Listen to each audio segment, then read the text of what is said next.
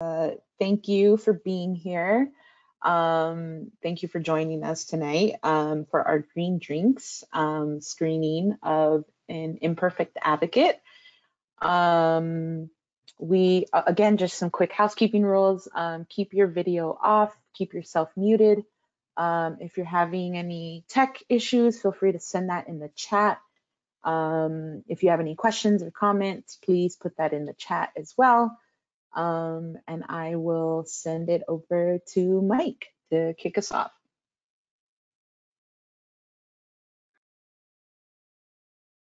Thanks so much, Priscilla. I'm assuming people can see me now. It looks like my camera is working and that people can hear me, but send me a chat message if that's not the case. My name is Mike Riley. I am Executive Director here at the Environmental Center, and we're just thrilled to have you all here with us tonight for the film An Imperfect Advocate featuring Graham Zimmerman.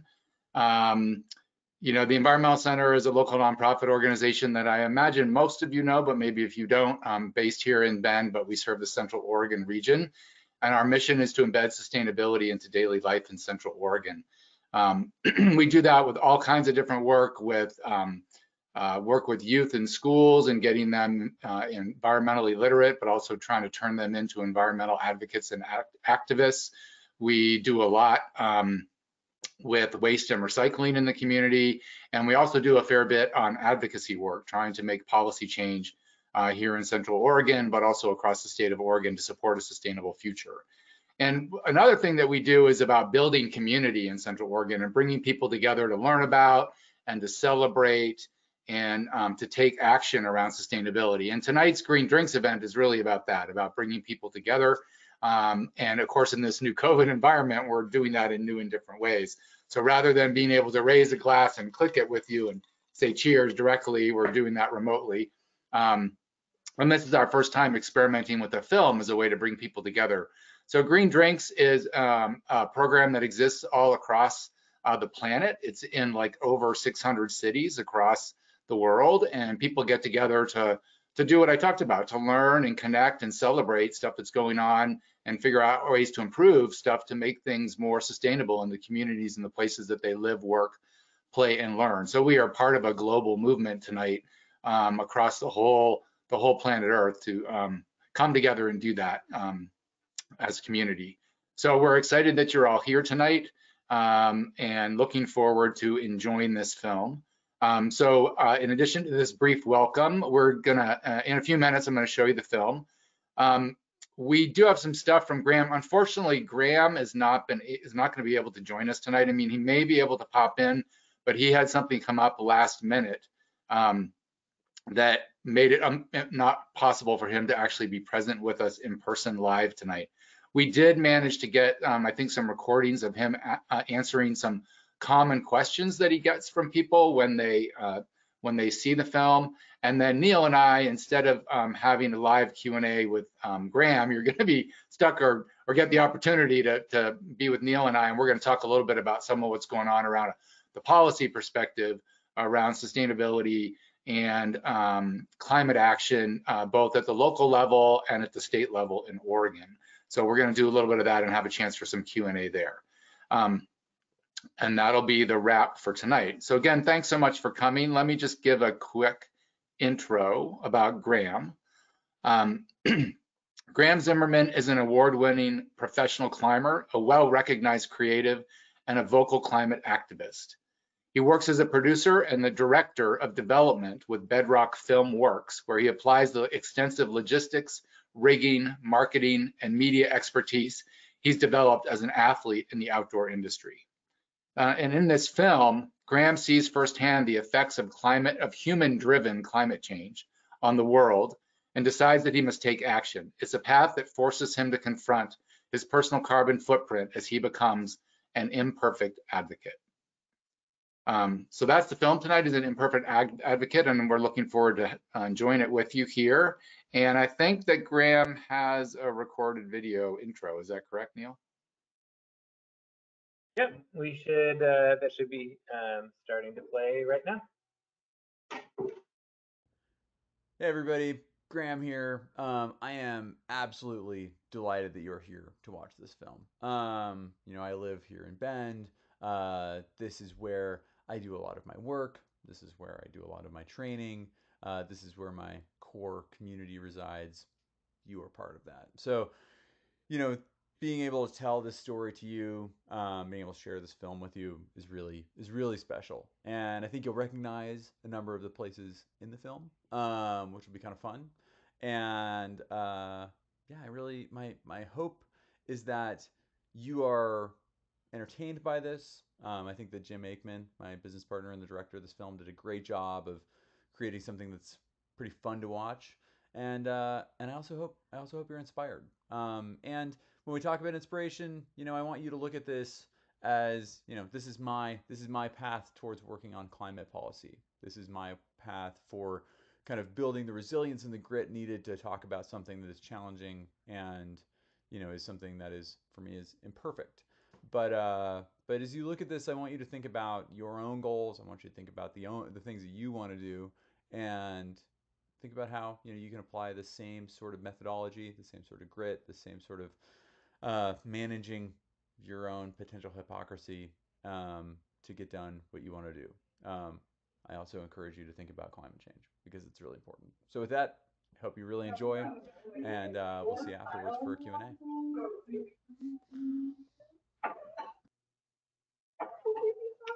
All right. So that was a quick intro from Graham, and we are, assuming the technology works, going to be able to get the film loaded. So sit back, enjoy, and then we'll join back afterwards for some Q&A from Graham, and then from some more discussion from Mike and I.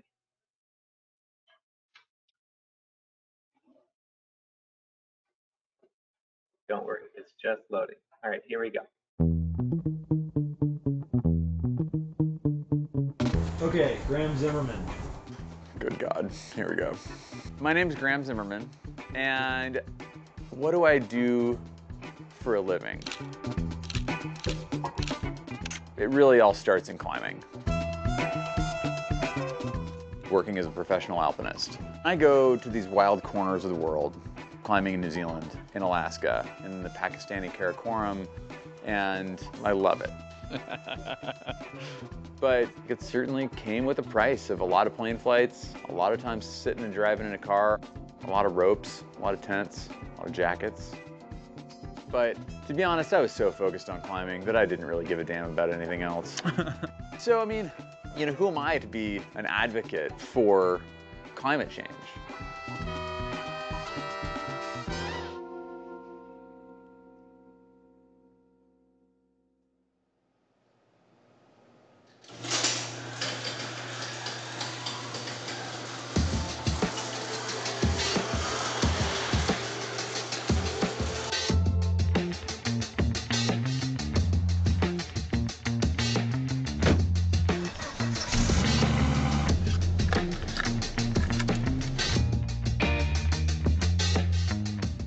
Over the last 10 or 15 years, I've really been focused on developing this kind of athlete brand, Graham Zimmerman Alpinist. And what that means is I work with a variety of different companies, and they support me to go to the biggest mountains of the world and try to do things that have never been done before. But at some point, as I've been spending more time in the mountains, I felt like there was kind of a reckoning. This is a space on which you rely. This is a space that you love. It's also, doesn't hide much. When changes are happening, you can see them there.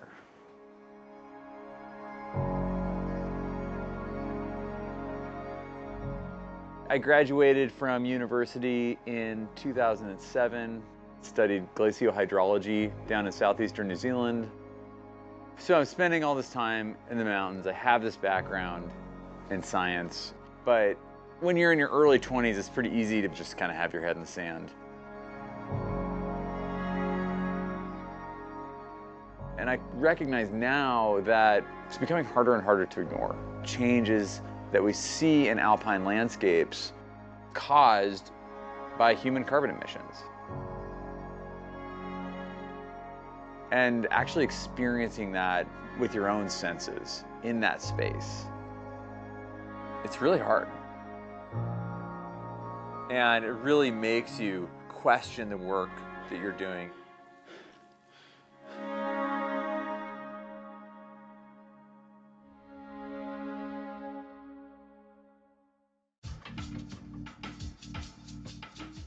But I didn't want to give up climbing. I didn't want to stop this momentum that I had generated as an athlete. I'm getting a weird kind of like impingement back here, it feels like. I spent the last 15 years of my life abusing the shit out of my body. I'm paying for it. You feel that click? Yes, I did. You know, who am I to be an advocate for climate change? I'm somebody who goes on the other side of the world and does this climbing thing, and that really felt like there would be so much hypocrisy within that stance that it would make it ineffective, and it would just wouldn't work.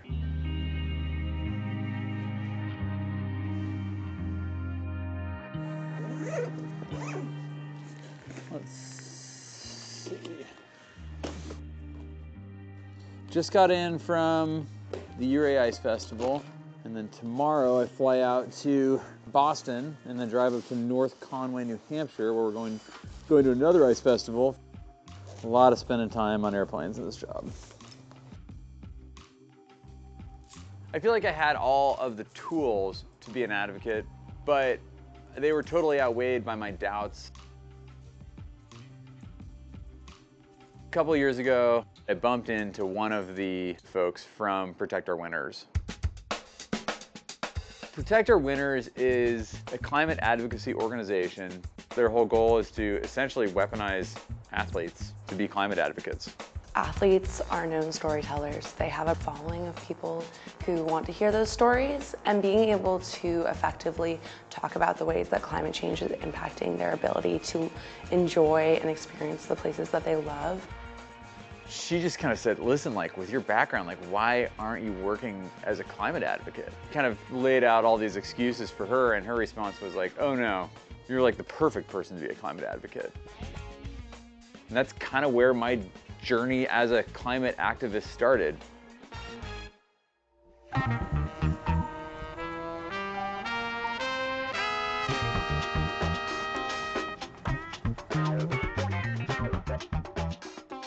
And it would be really nice if all my concerns about being kind of an imperfect advocate went away, but they didn't. It's like, man, like, is this really the best way to be a climate activist? Hey guys. Hi. It's good to see everybody. Yeah, nice to see you too. So you guys are the environmental club, correct? Yes. Cool. Do you guys have questions for Graham, just about any of his like advocacy things he does? That's difficult. Have you like stopped flying and driving and stuff because of like the carbon emissions? I haven't. I have tried to be. I have started trying to be more intentional with my carbon footprint, but like, I mean, I'm on like 2 flights this week, and I don't know that I have like a super clear answer for you guys about like, here is the solution. I know you said that you want to move forward and you want to like get new technology, and like as someone in the spotlight, it just seems like it becomes really hard if we're not the ones who are going to stop driving, then who is? Here's what you can do to, you know, have an impact. Here's what other people are doing. And I think daily choices, because I think it's not necessarily one thing, but sort of like reducing in multiple areas. Let's see. So I feel like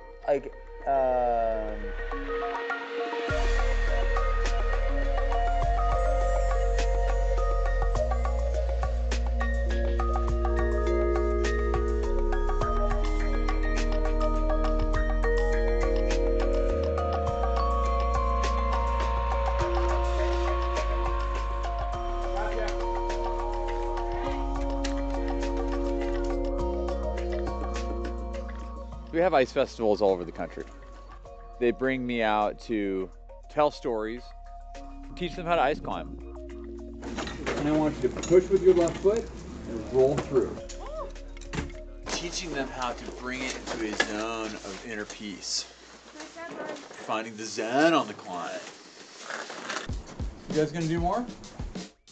Graham's a great motivated climber and is the most ideal messenger for climate because we know, hey, this is what's going on, this is what it's looking like, and he can be that guy to talk about it. And you were talking about the complement between that and your love of the environment. Yeah. Conrad is one of the best when it comes to alpine climbing. And he's been somebody who really welcomed me to the tribe of hard alpine climbers. The ice is world class here. It's a really unique setting and a beautiful place to be. Check, check, awesome. The community's having a good time climbing and swapping stories, enjoying nature. It's a Midwest spirit. Thank you. Thank you. Yeah. I'm a warrior for the climate because I love being out here. If we see change, it's up to us as outdoor enthusiasts to report that to the world. And so I'd like to bring to the stage Graham Zimmerman. Thanks, Bill. So we're gonna do a panel tonight, guys, and I'm gonna bring these guys up here. It's a great time for us to discuss the changes that we've seen in the big mountains of the world.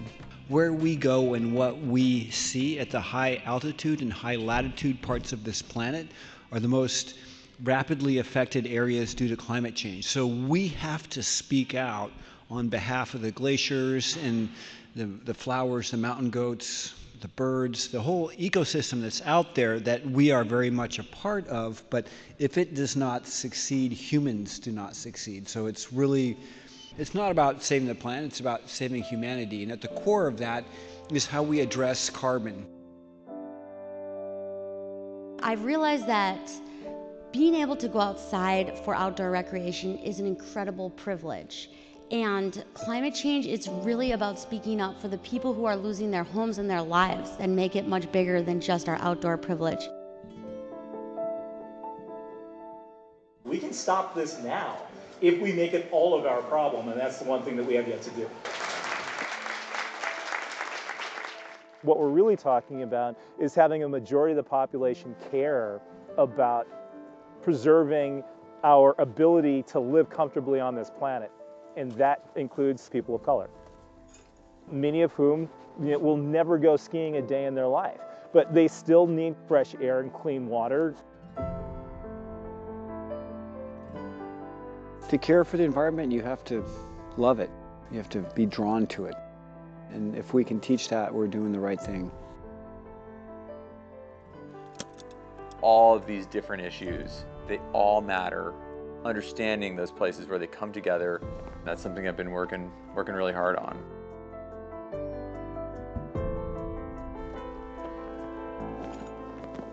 It feels really nice to kind of be out in the cold, what it feels like to have your fingertips a little frozen. Your lungs feel that cold air coming in. And I mean, it's winter, it's magical. That's what we're trying to protect. This is it. I love this stuff.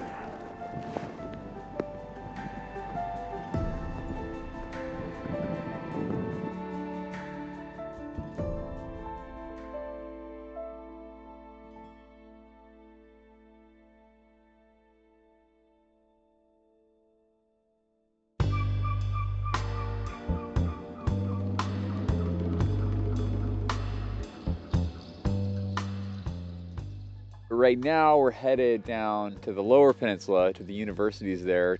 We're definitely stepping outside of my community, outside of my bubble, and outside of my comfort zone. Should we dive in? Yeah. Okay, cool. I am a professional mountain climber focused on putting up new routes in what we refer to as the greater ranges, where all of our 8,000 meter peaks are, all the things that are really, really, really tall. And they're also where I've started to see things changing. This is Chamonix around the turn of the century, the last century. This is what it looks like there now. This is up in Canada in 2009. This is 8 years later. I kind of came to the realization that A, climbing is really wonderful, but is it really that important? Like maybe it's only important when it applies to what I can do with my climbing. We do not solve this problem by sitting back and doing nothing, which seems very, very basic. And so what does it mean to be an imperfect advocate? When it comes down to it, the most effective tool that we have are our stories. And that is something that each of you have. Now, we're going to talk about Powell's vision here, which is action over apathy, which is the idea that you have to do something. Our American representative democracy is currently under a lot of stress because of big business, because of big business's influence in our democracy, and because people aren't voting. And how do we reduce that stress? We engage. So let's get at it together and be supportive of each other. Does that make sense? Woo! Yeah. 1, 2, 3, cheers. Graham's ability to build these communities around people who want to care, who do care, is a really great tool that he has. That's gotta make it into the film. Looking at the schedule, looks like some bigger opportunities are going to come up here in the next few months. Senator Wyden, this is Graham Zimmerman. I feel like I'm learning how to communicate more effectively on this stuff and more confidently on this stuff so that I can do so in a bigger stage. Here at the Capitol building in Salem today. We're fired up.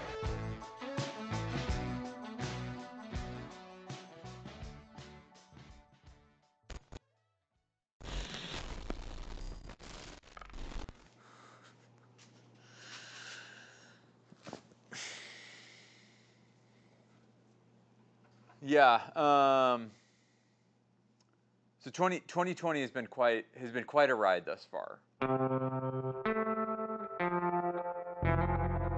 We came home from Michigan and we had a lot of momentum.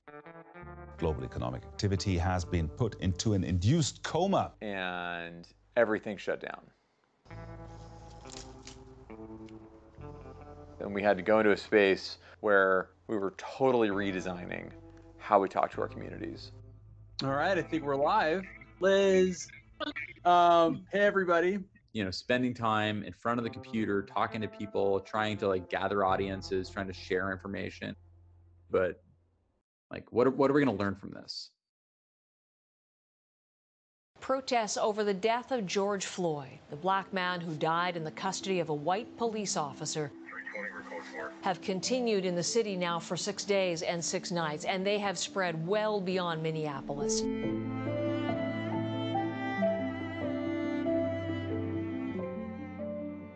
A lot of people are having a lot harder time right now than I am. You know, that demonstrates a lot of privilege.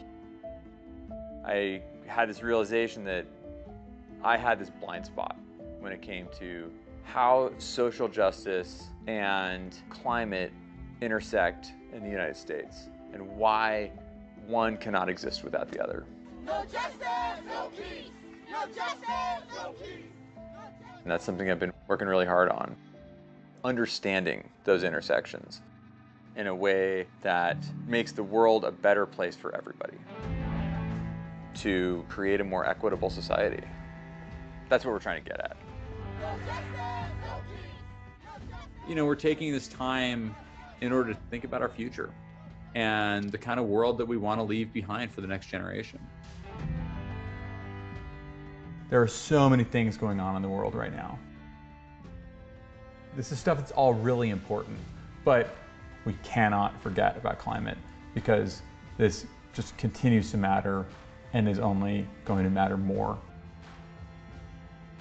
And our goal with solving the climate crisis is not to stop traveling, stop heating our homes, because that's not achievable. Nobody wants that. Our goal is to move into a space where we can continue to do these things that inspire us and drive us, but just do so in a carbon neutral or carbon efficient way by crafting systemic change that will be driven by policy and economic incentivization. And that all comes from government.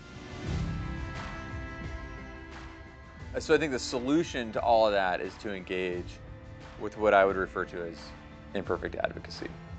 You know, we all make mistakes. We're always learning. And if we let those imperfections give us permission to totally ignore the climate crisis, then we will never solve this problem.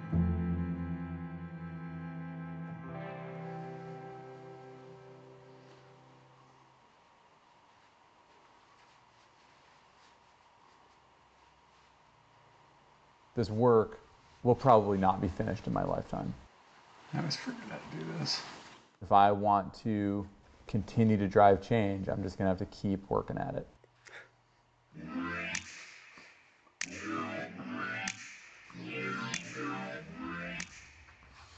That's kind of where applying the grit and endurance from mountain climbing shows up in advocacy.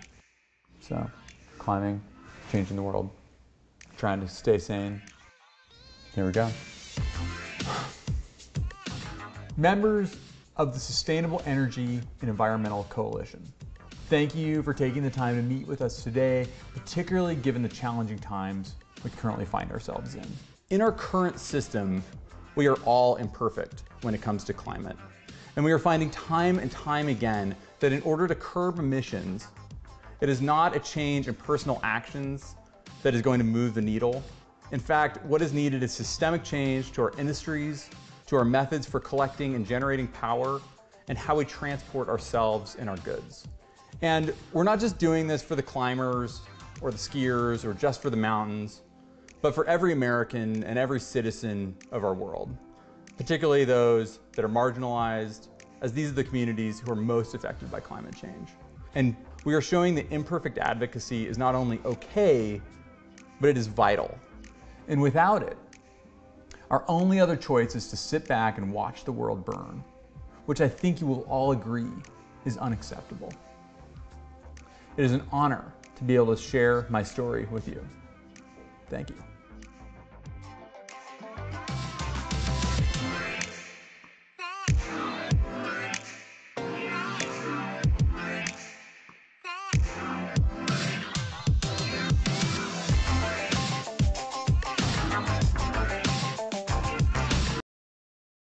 Alrighty, that was great. I wish we had Graham here to talk, but we were able to ask him a couple of questions ahead of time, and so he was gracious enough to record his answers, and these are a lot of the questions that he gets asked normally. So sorry, I noticed in the chat that the chat doesn't actually exist. It's the questions area. But go ahead and throw questions into the chat. We're going to have a discussion here a little bit later. So both as Graham is answering these questions in a video, and just continuously throw those questions in the question section, and we'll get this next little chunk loaded. Okay, so yeah, that was really good. I hadn't watched the whole thing through yet, so super happy. All right, here's some of the questions that you may have been asking or thinking already. Hey everybody, I really hope that you enjoyed the film. Graham, here again, your subject. So as you might gather from the sunshine that is coming through my window, I'm actually recording this early. The Environmental Center has been very patient with me as I've had a big film shoot come up this afternoon, and have recorded these questions early. So thank you, Environmental Center, for being patient with me. And what we're going to do is I'm going to answer a few questions that have kind of been gathered from the crew over there, and then Mike and Neil are going to come on, and they're going to engage in some dialogue around more kind of local efforts and looking at what next steps, both locally and federally, with climate, which I actually will engage with because I'm really excited to hear what they have to say. But kind of diving into some of the questions that came up around the film, the first one, and it's a big one, is, how do you deal with being called a hypocrite? The internet is kind of a swamp of people saying mean things these days, and it's something that we consistently have to deal with. And I think that, as a kind of super high level mark, if you're out there and you're letting your voice be heard and you're doing that publicly, I think that my kind of baseline policy is to read comments, listen to what people have to say, and consider it. See if anything shows up that feels like it resonates. Oftentimes, it's just a bunch of hogwash, and you should just delete that comment and block that person. So that's kind of that's something that, like, I'll just go ahead and give you permission to do. But when it comes to hypocrisy around climate change, it's a really tricky deal, and something that we didn't get at in the film that was in one of the interviews and ended up kind of in the mix with like the final cutting room with the final cut, but then ended up on the cutting room floor. Is kind of this discussion around my personal impact versus systemic versus should I the fact that systemic change is the main thing that we should be focused on. Does that mean that like I don't really have to care about what I do personally? And what I'm going to encourage you to do is look at your carbon footprint the same way that you might look at your bank account. Carbon is something that in our current system we have to spend in order to get things done, whether that's things we want to do recreationally or we want to do professionally or we want to do for advocacy. It is a huge component of me sitting here presenting to you right now, since my computer is being run on a grid that is being run off of fossil fuels. And so that's kind of the thing that I love to say, and I really believe is that like we need to live examined lives. For me personally, I don't eat meat. I'm almost totally plant-based, except for occasional cheese does happen, which is fine. I like cheese. And I try not to drive my car very much. When I do drive, I drive a hybrid. These are things that I do think about and I do act on. And then with expedition climbing, I look at the expeditions that I want to go on. I kind of par them down. I used to when I was younger, when I was in my early 20s, I'd go on any expedition I was invited on and that I could afford. But these days I'm very, very diligent about choosing trips that have a lot of meaning to me and are things that I'm able to prepare for really well and are and have a component that I can use in order to further my other goals, primarily around climate policy. Because the reason that anybody's really listening to me right now about climate is mostly because I'm a climber. So that's kind of like those are all things that I kind of put into the mix. But something I'd love to present to you is the idea of what we can look at as our future, a future that we want to live in. Because I think that when we look at just whittling down our personal carbon footprint into the future, that means eventually we end up in a space where we live in our house, we don't heat it, we don't drive anywhere, we don't we only go places where we can ride our bike, and we're really only living off of plant-based foods that maybe we grow in our backyard. That's like getting to the extreme. So, and I don't think that that's really what any of us are aiming for or any of us really want. So what if we instead look at what systemic change can bring us? And when I look at that, I look at a home that is heated, a home that is heated on, from electricity that is coming from a renewable grid, and then having a car in the garage that is plugged into a renewable grid because it's an electronic vehicle. And then I want to go climb in the Canadian Rockies. And I drive part way, I plug into another, to a EV charging station halfway up to Canmore, Alberta. And that's another EV station. That's an EV plugging spot that's run on renewables. I cross the border, I go climb in Canada. I'm able to charge my car on renewables up there, and then I drive back. And I'm able to go and do that thing that I want to do, that thing that I love, that really fills my cup, and able to do it, maybe not carbon neutral, but certainly in a more carbon efficient way. And that's really like when I look at the future, that's what I want. That's what I want us to work towards. I want us to be able to do the things that we love, the things that get us fired up, and I want us to be able to do so in a carbon efficient manner. And as we look at air travel, there is technology that can kind of move us in that direction. Certainly, in terms of cars, we're like totally headed in that direction. In terms of powering our grid, we have all the technology we need. Really, the only hangups we have are around the policy and how subsidized oil and gas are. So that's really why we look at a green energy economy and we look at these local, state, and federal objectives around the stuff. That's how we get this done. That's how we get this stuff done. And as we said in the film, like we're all hypocrites when it comes to climate because of the current system. And so that's when we look at my hypocrisy, when we look at your hypocrisy. the way that we deal with that is by dealing with the system that forces us to be forces us to be hypocrites. And so that's really the main thing that I'm trying to get at. Okay, so then the next question is, will you share what someone who is not a professional athlete can do? And that's a really good question. I've kind of been like thrust onto this little soapbox of mine as an athlete, and I've really tried to use it as effectively as possible to talk about things that matter to me that aren't just climbing. But what can you do as somebody who, like if you're somebody who doesn't, if like, I don't know, whatever, like you're not a professional athlete. I think that the thing that we all have is we all have community. We all have networks. We all have people that we talk to. And I think that talking to the people around us about the things that get us fired up, in my case, climate, I gather the same is true for many of you, is like the best place to start. And thinking about how we communicate that. And I think for me, I look at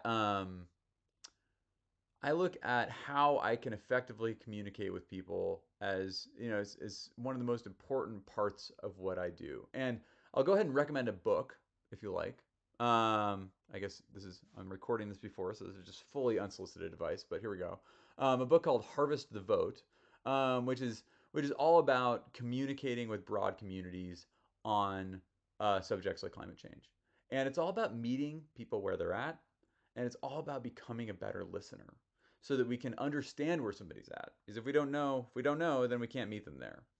And I find time and time again that we are all more on the same page than I realize. It's like politics has kind of turned into something akin to sports, where we don't think about the fact that, oh, I'm a Chicago Bulls fan. It's just like what I am. And the way that we break down that is we kind of move past that label, and we move into other parts of our lives and find connection there. Find connection with hunters or farmers that have relationship with geography, same way that I do. Have a relationship with the weather or with the climate the same way that I do. Understanding that the warming waters that is affecting fishing in our rivers and streams is coming from the warming snowpacks that I like to go climbing in. And like finding those connections. And then the same thing, that same kind of like meeting somebody where they're at is something that we can do with the intersections of climate with the other problems that we have in society. One of my kind of biggest little quests right now, as I kind of like I'm on my personal learning is looking into the intersection between climate change and social justice. And it's this thing that they seem so separated. They seem like different problems, but there is so much common ground between them. There is so much shared space of shared work that needs to be done. And I've kind of put myself in the position where what I work on is climate, and then I've worked on networking with people who are in the social justice space, and it's not an antagonistic relationship. It's not either or. It's how do we work together to get this work done. And so as you look at the work you're doing, as you look at your communications with your community, with your family, with your professional community, think about ways that you can meet people where they're at, give them room to be themselves within that conversation and place themselves within that conversation, within those problems, within those solutions. And then understand that just because somebody else has like a different kind of like main thing they're focused on doesn't mean that you're on different sides. It means you're on just different parts of the same side. And the best thing that you can do is find where those things meet. And then the last question here is, how did the lawmakers respond to your testimony, and what was it like to do a testimony over Zoom? So I'll start out with the second part of that question, which is, what was it like to do a testimony over Zoom?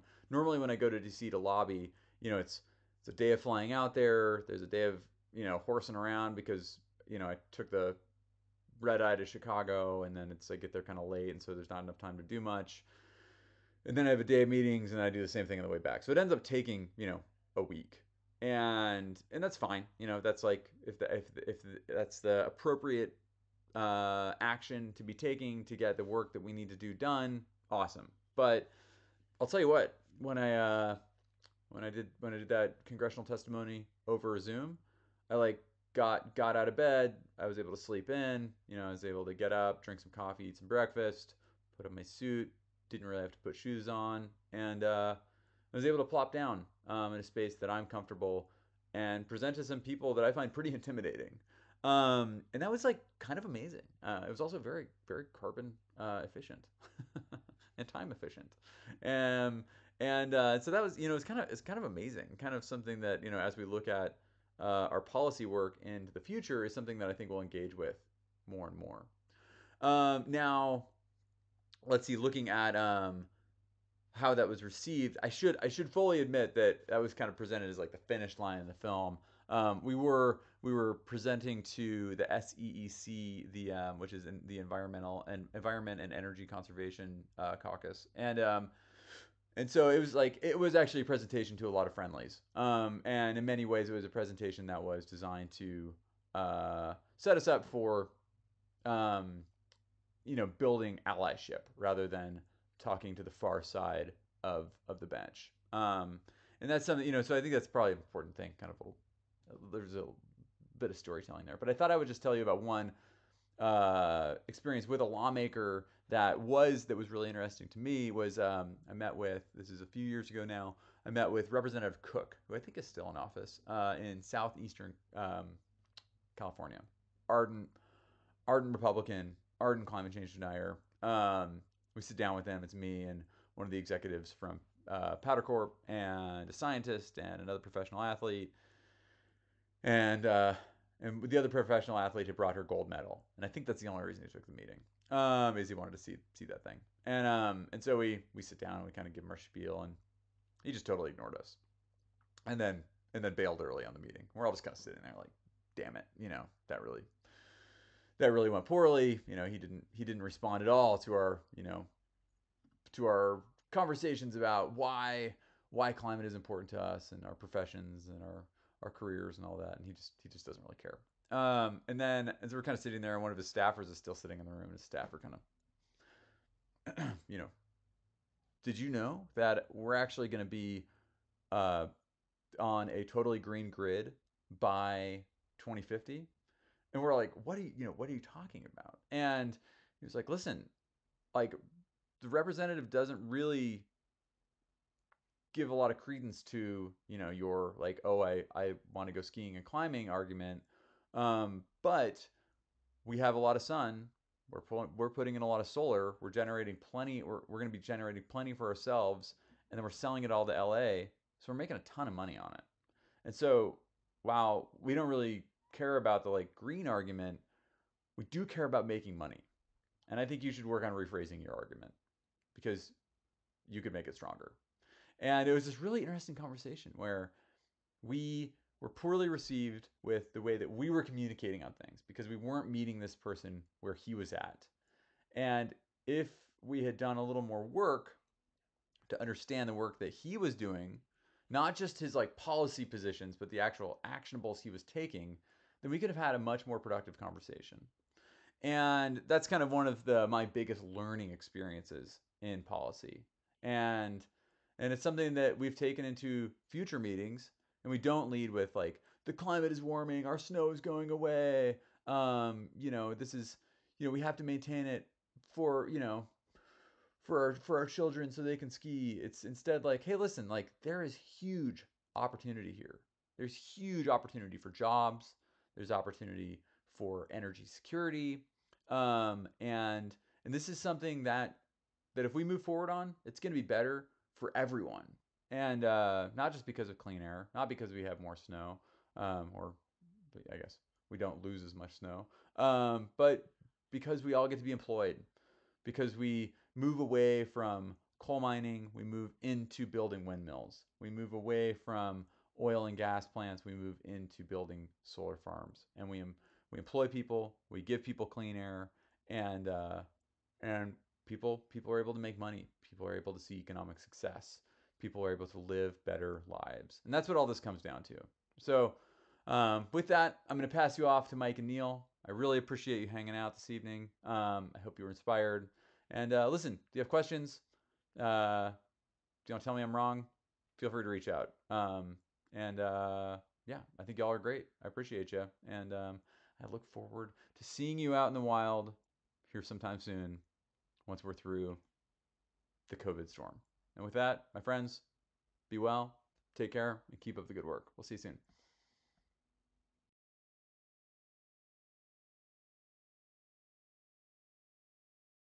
All right.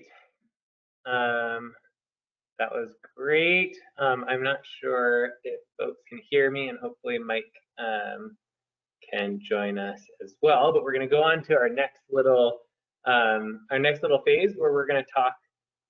Okay, great, you can hear me, and Mike's here as well. So we're going to talk about some opportunities to get involved in policy and advocacy at 3 different levels. So we're going to kind of take all of this inspiration that we got from Graham and Pau, and then translate it for you into the city, state, and congressional level. And we can take as much time as people are interested in. So keep those questions coming in. And we're going to start at the city level. Cities often have the opportunity to do really bold and exciting things. And it's a lot more tangible of an opportunity. So Mike's going to start by talking a little bit about transportation at the city level. Thanks, Neil. Can you hear me? Thumbs up? Yeah, okay. Okay, so, well, I'm assuming that many of you or most of you are here in Central Oregon. Excuse me. Over the last couple of years in Bend, in particular, the Environmental Center has been very focused on the transportation system that we have here and trying to make sure that we get more investments in walking, biking, in particular, and transit, so that people have good infrastructure to get them out of their cars. There's a theory in transportation that says if you build more roads, you will invite people to drive more. And actually pretty much all the evidence and all the studies across the United States and in Europe and other places actually prove this to be the case.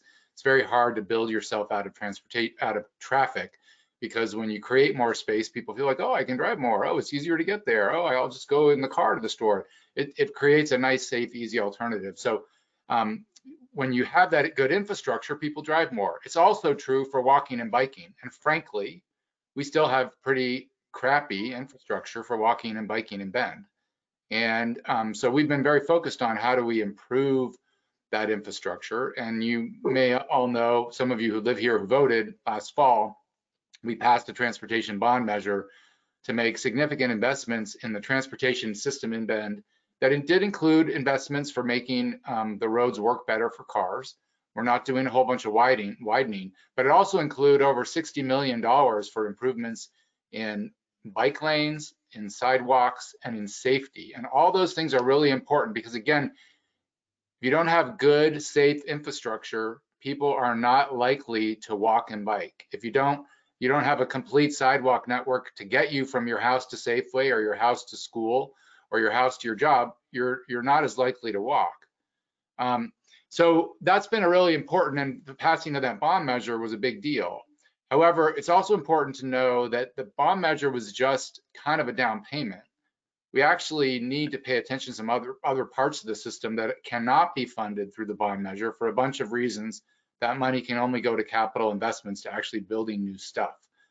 We also need to make investments in making sure that, for example, our sidewalks in the wintertime are clear and functional. Again, you could have a pretty good sidewalk network, but if it's filled with snow because you never plow it, or the bus stops you can't get to if you're walking because they're filled with snow, that doesn't work. So we've got to figure out a variety of other challenges in Bend that are around the kind of programs that keep the walking and biking stuff working well. And that is something that our city council still has to address. So I'm very excited about the new city council that was elected last fall.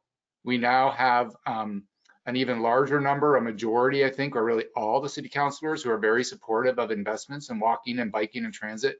But they're going to continue to need to hear from all of us that that's important. They're going to continue to need to hear that as they complete their goals that are going to guide them for the next 2 years, that we tell them that we want you to continue to pay attention to transportation.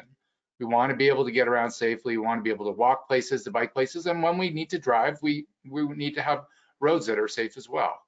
And they especially need to hear about it when they establish their goals for the next 2 years and when they pay attention to the budget for the next 2 years. Because the bottom line is we can have a lot of good plans and we can have a lot of good city councilors, but if they don't put their money where their mouth is, it kind of doesn't make a difference.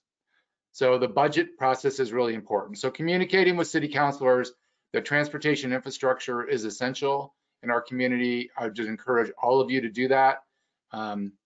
And go to the city website, bendoregon.gov, and in the upper right, you'll see city council. Click on there and you can send an email to everybody.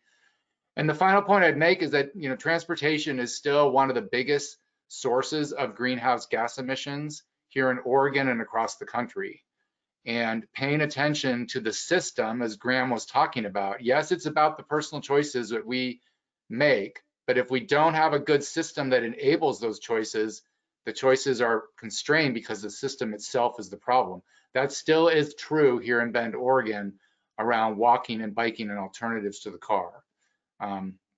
So super important, transportation is super important from a climate perspective and reducing emissions. And that's what I have on that, Neil. I'll just hand it back to you to talk about the other stuff.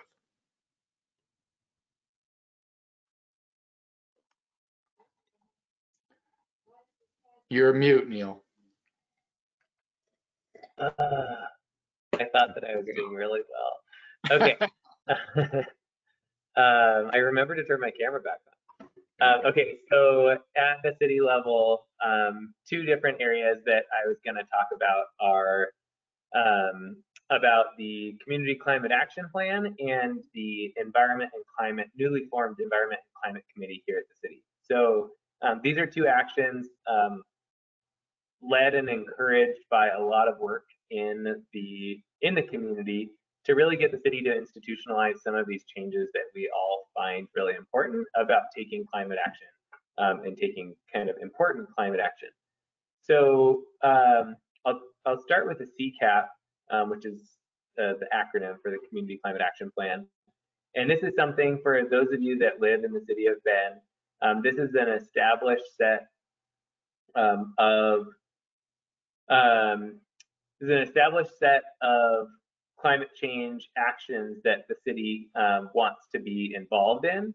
And there's a series of these pieces that are essentially a roadmap to try to meet the climate goals that we set forward a few years ago. So this is if you haven't looked into this, this is a really great space to both see some of the actions that have been identified as possibilities or as goals for the city, and to, you know, those are messages that are well received at the local government level too. So if there's something on there and you're not seeing the action that you would like to see, those are messages that that can be well heard. The other area is the newly formed Environment and Climate Committee. So this is a standing committee in the city of Bend. I am a member of this committee, I think with 7 others or 6 others. And this is really an opportunity for the councilors, when they're making their decisions, have a lot of things that they need to focus on. And so the committees are an opportunity to bring in local experts to help advise and answer some questions that they have. So this need was identified, and as a part of the CCAP finishing up, this was the newly formed committee to try to help make sure that we actually follow, implement, and fund the CCAP, like Mike mentioned, as being really important. This also is a really good opportunity if you have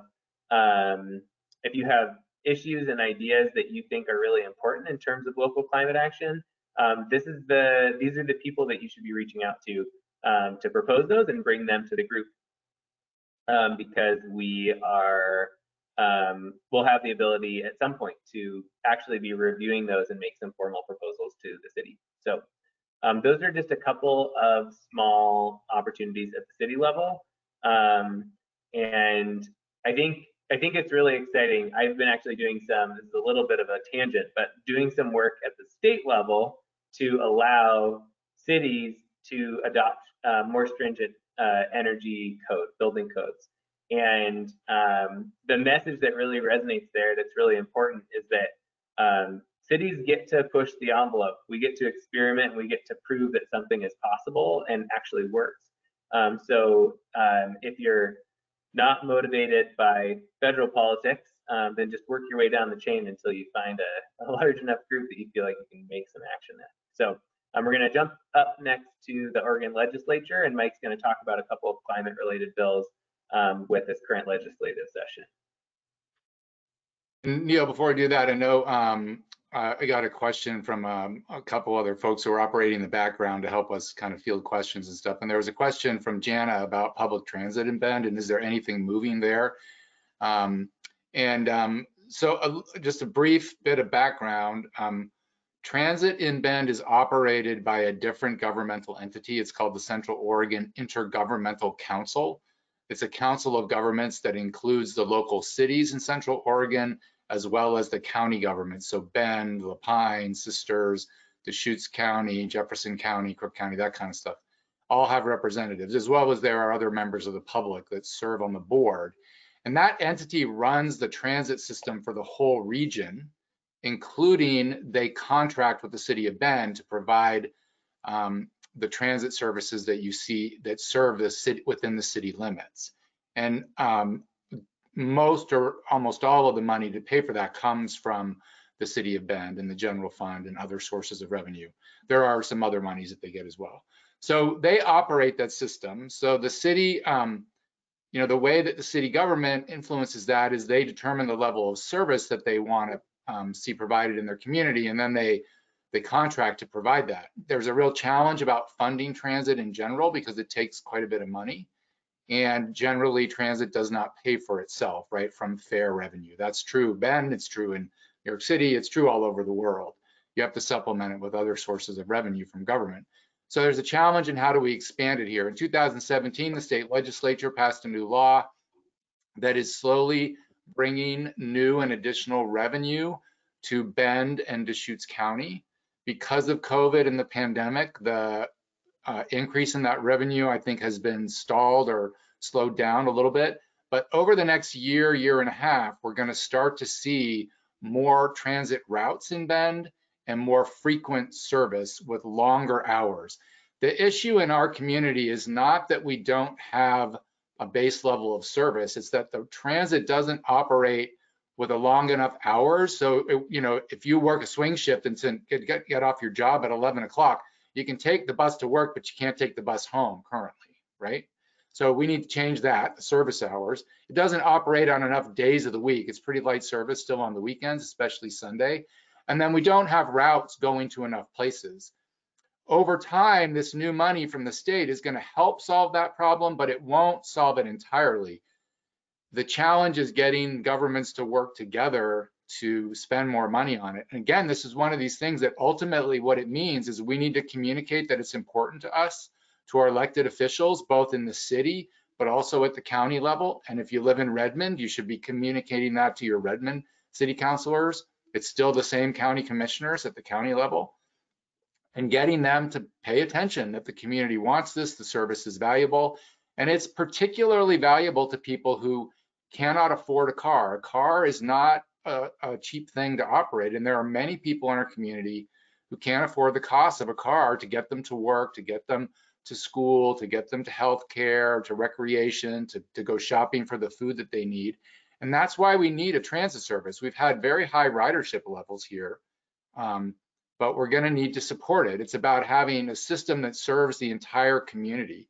So transit is related to city government, but it's a bigger issue than just city government. So I hope, Jana, that helps answer some of the questions about where transit is going. And we're going to continue to advocate for improved service in the region. So at the state level, people probably know the legislature is back in session. They just started a couple of weeks ago. There are a series of bills that we are paying attention to kind of in three different buckets. One of them was related to waste, which I'll talk about later, just briefly. One is related to some electric vehicle stuff that Neil's going to talk about. And then another is related to kind of broadly around energy. And you may know that there was a bill in the last couple sessions that generated a lot of conflict and controversy, and the Republicans walked out, Clean Energy Jobs Bill. And it was trying to set up a whole system to regulate emissions in the state and permits and stuff. That bill has not been successful. The governor is trying to implement some elements of that on her own.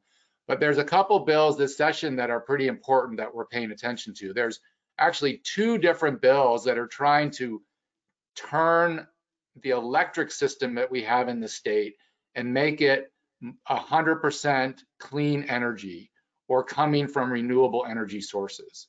One of the bills has been introduced. It's House Bill 2995. Again, it's House Bill 2995 for those who want to track it.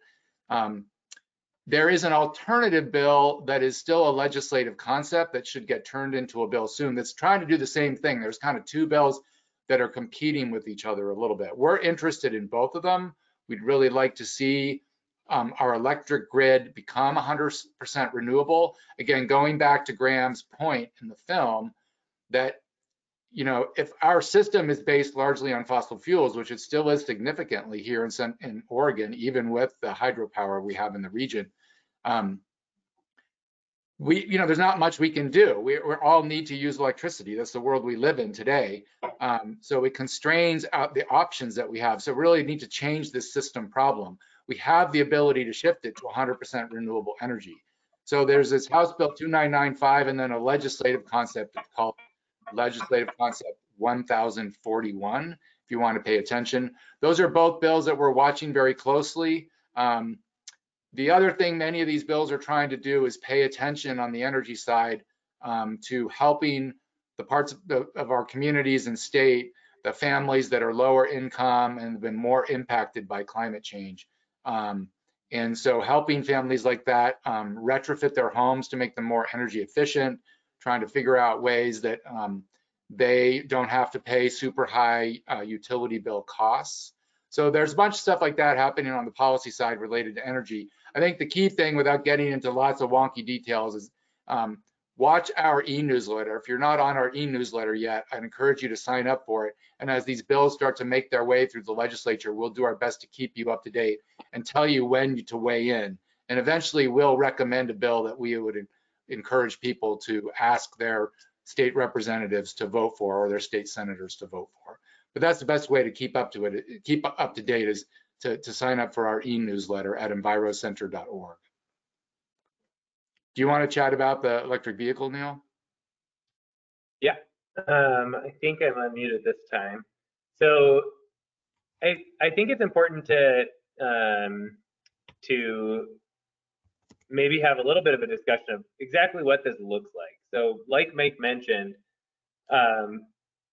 you can, depending on how deep into this you want to get, you can early on in this process be following legislative concept and making comments to the people that are drafting this. This is a lot of the work that we're doing more of at the Environmental Center behind the scenes to try to make sure that this is that these opportunities are drafted in a way that we think is really going to be successful. But like he said, this is also a really good time to follow the people that you trust in the areas that you have interest in, because they're going to be reading through things with a fine-tooth comb, and when that's a good opportunity to follow those action alerts like we were talking about. So there's a number of bills on the electric transportation side that I'm really excited about this year, and really, you know, legislation and all of these pieces are a work in progress.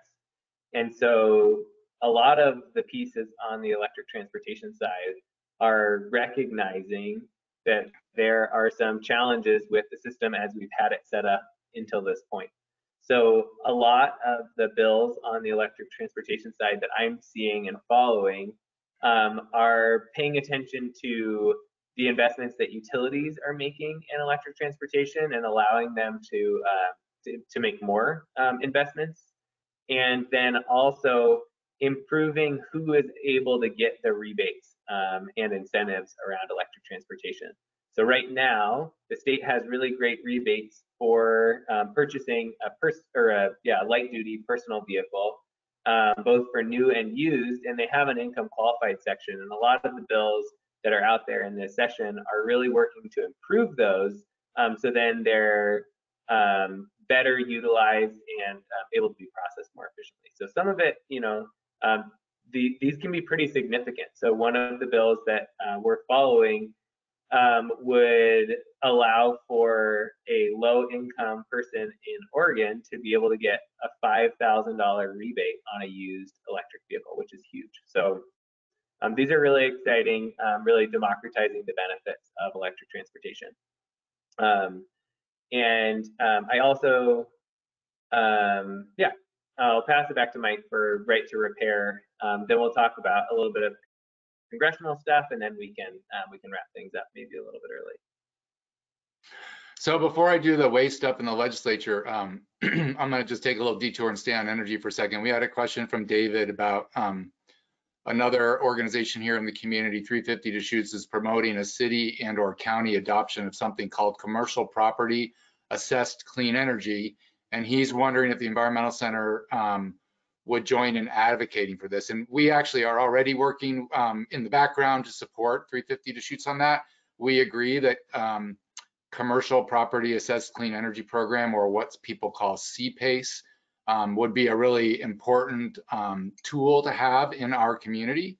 It does require both the city and the county to partner on it. That's going to be the most efficient way for us to get a good program going in our community. So again, advocating to city councilors and to the county commissioners, Commissioner Adair, Commissioner DeBone, and Commissioner Chang. I'm very excited to be able to say that for the first time since he's newly elected and to the commission. Without going into getting real wonky with CPACE, basically it's a financing mechanism. It's another tool to help commercial businesses get additional financing that supports either renewable energy on a commercial building project or improving the efficiency of that project. It's a tool that's been used in many other communities, and it's something we should definitely be doing here in Central Oregon, and we definitely support 350 Deschutes and the effort to get that going. On the waste side in the legislature, there are two bills that we're watching. One is House Bill 2065, which would help modernize Oregon's recycling system. And one of the most exciting parts about it is it would apply a principle called extended producer responsibility that basically says, when you produce a product, you're going to have to help pay for the end of life costs of that product, whether it's disposal or recycling. We're not going to put all that cost on local communities and on consumers. Of course, it's more complicated than that. There's more going on in the bill, but that's what I think is one of the most important parts of the bill, is that finally Oregon is going to really apply this idea on a more system-wide way of extended producer responsibility.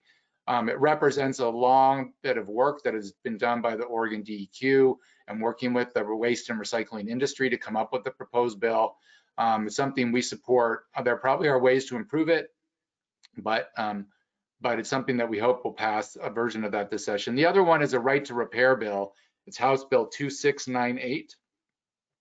That bill is basically saying that in our modern world, too many of our products are designed to just be thrown away, and that manufacturers make it very difficult for a local person to repair products or for a local business to be set up to repair products, because they don't give you the instructions.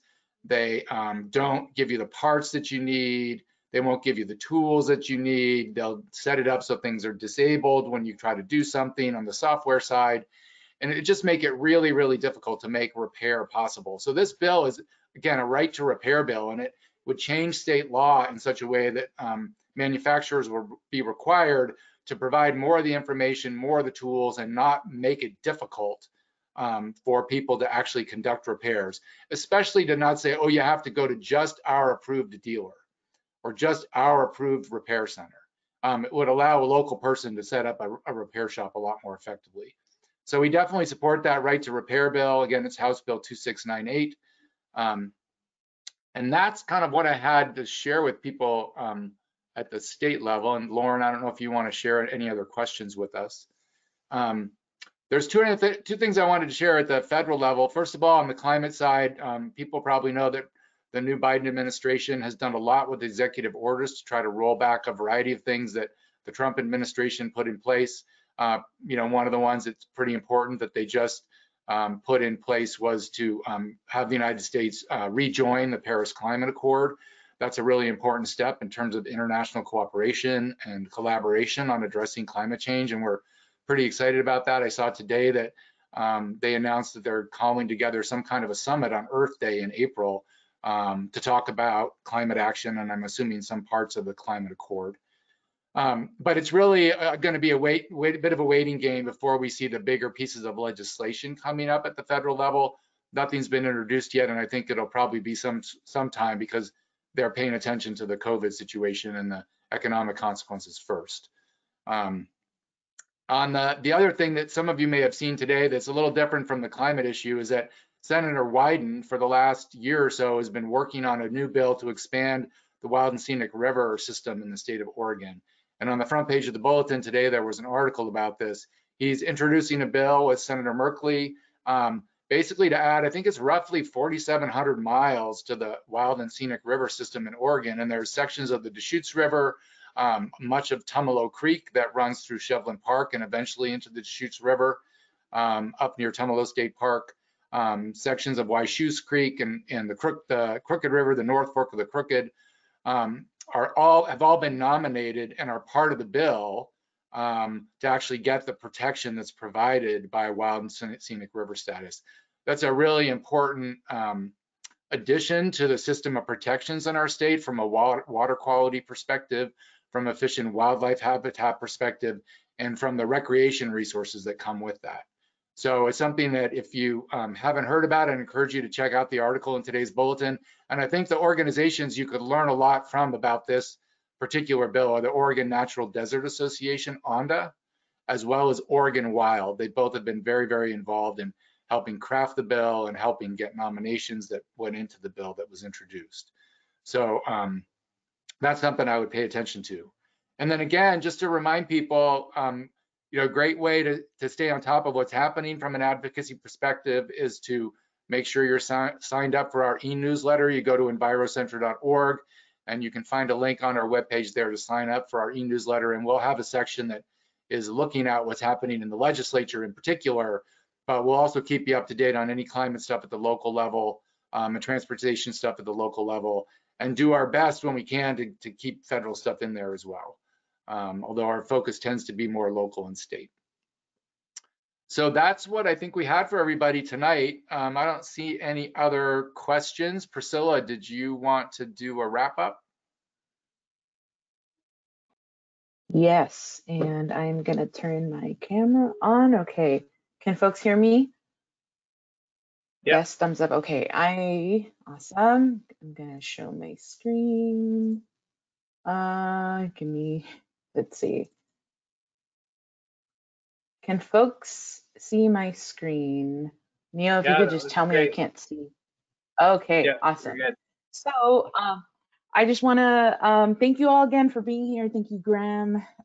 Thank you, Mike and Neil and Lauren for and all of you for spending your Thursday evening with us. I just want to talk about some upcoming events that we have at the Environmental Center. So Power Hour is Tuesday, February 23rd from 5 to 6. And the discussion is going to be community solar, a path to solar for all. So that's going to be ran by our Energy Challenge team, Lindsay and Neil. So tune in to find out how you can participate in a community solar project. That's exciting. And another exciting event that we are super thrilled to share with you is Mountain Film on Tour. It's going to be a new virtual experience. We have 2 weekends, weekend 1, February 26th through March 1st, weekend 2, March 5th through March 8th. Both weekends are showing 2 different playlists, awesome films, some really thought-provoking films. So you definitely will not be disappointed. And we also have a virtual raffle going on by our that we've received lots of donated items from awesome local businesses here in town. We have 2 major raffles, ski packages. It's going to be super exciting. And yeah, so tickets are on sale, and you can find all of our info at envirocenter.org. Thank you again.